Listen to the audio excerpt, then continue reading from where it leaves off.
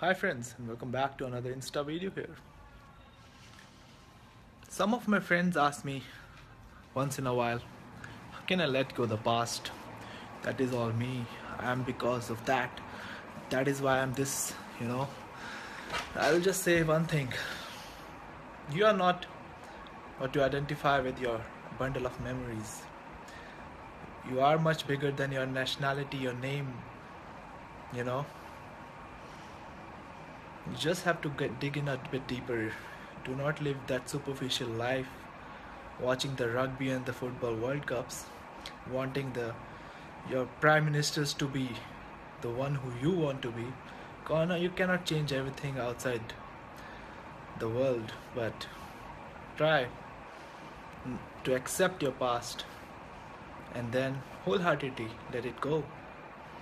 Cheers.